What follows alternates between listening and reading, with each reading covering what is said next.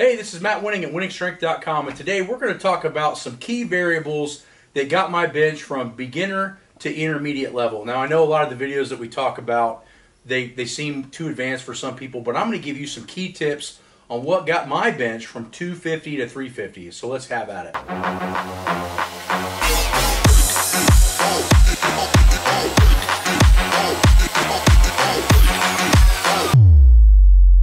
So, I'm a freshman in high school. I had just benched 250 in my 8th grade to 9th grade year going into high school, which is an amazing bench press. Don't get me wrong. Keep in mind that I'd already been lifting for close to 3 years by that time, so 250 bench wasn't a big deal. Now, freshman year, I get there and I want to hit in the threes, right? But what I started to notice is that the training that got me from the mid twos to the mid threes was the fact that by default, I didn't really know what I was doing, was that I got my back insanely strong. Now, what does this mean? That means that a lot of the guys that I train with at the Y, they wouldn't let me bench press over 300 pounds until I could do pull-ups. Now, how many of us know, like especially bigger guys, that we might have friends or maybe we're one ourselves that want to bench press all the time, but we can't even come close to doing a push-up or a pull-up? Now, that is a huge problem, because what you have to start realizing is that the bench press is all about being able to stabilize small muscle groups. Now, what does that mean?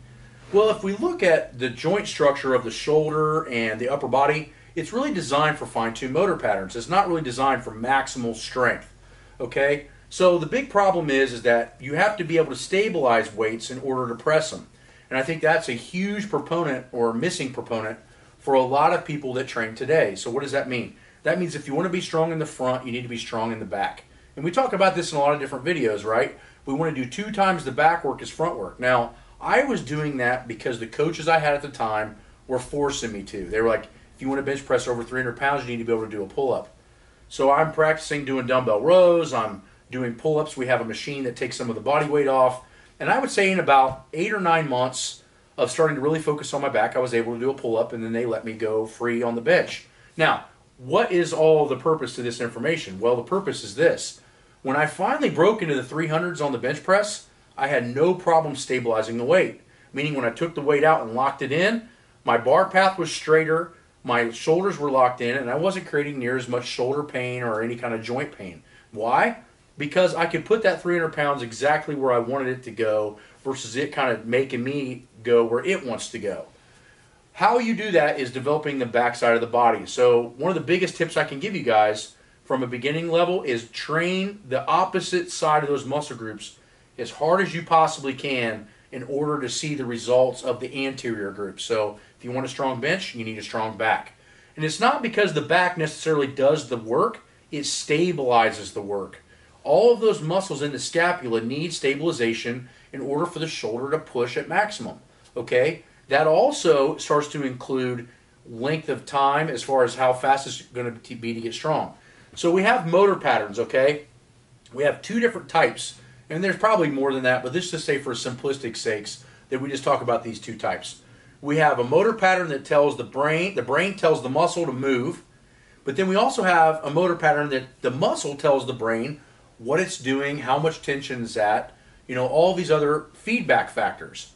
Well, if the shoulder or the upper body in and of itself has a feedback mechanism that starts to tell you that it's not stable enough to do the exercise, or it could be dangerous, the body is going to govern those lifts down and make you not as strong as you possibly could be. So what I'm getting at is that, guys, when you're beginners and intermediate lifters, you are anywhere from 20 to 50 pounds stronger than you are right now. But the reason that you can't see it is because you don't have those muscles stabilized and balanced. And remember that everything is about checks and balances when you're lifting weights. You're always trying to tell the body that it's okay to push harder because everything is balanced. And trust me, when you find those weak points and you fix them, you're going to get stronger without actually doing the actual lift.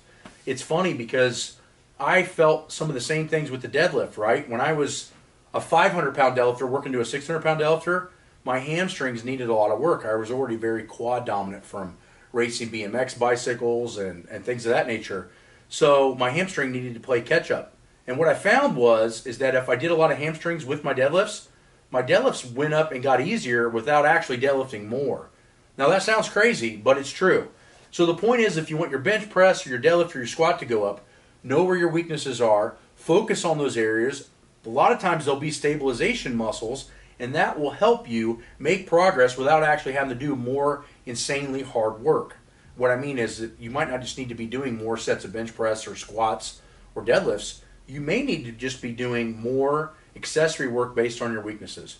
Now, knowing where your weaknesses are and how much to train them, that is a very professional question. It's hard and different for everyone depending on age, injuries, and equipment available. So if you have questions on any of these areas, please contact us on online coaching, or at the bare minimum, go on the website and download the manuals and get some better ideas on how to train. We'll talk to you guys later and hope to see you soon.